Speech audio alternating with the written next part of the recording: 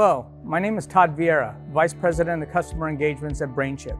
Here, we're looking today to show you Akida technology.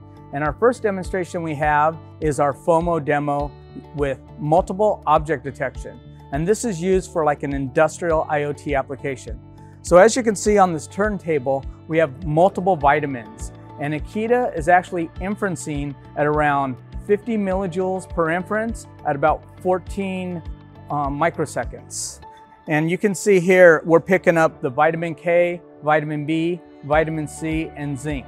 And if you look in the screen, we're actually not picking up the M&M or the USB key.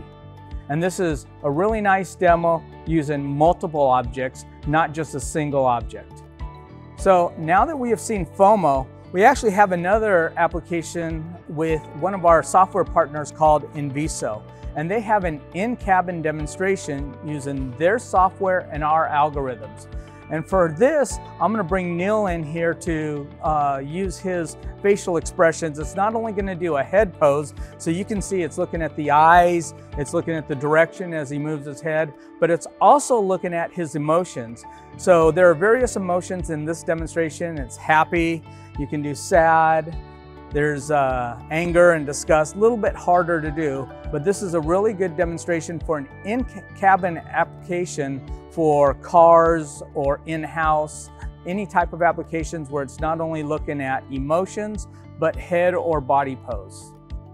In this system, this is an Intel x86, one of our development systems, is used for any developer who wants to write code and build their networks and models on our Akida board. Inside here, you can see it's an x86 board, but all the inferencing is done on the Akida chip right here. So that's where you're seeing the, 1 millijoules per inference, as well as the 14 milliseconds of latency.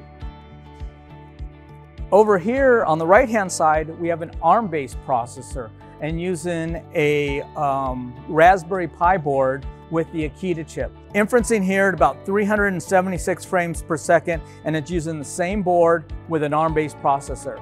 BrainChip's Akida is processor agnostic.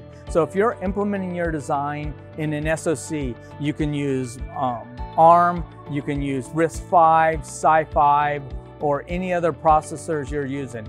And as the system's on a chip, we actually have development boards that'll work both in an x86 environment as well as RISC-Vs on the system side.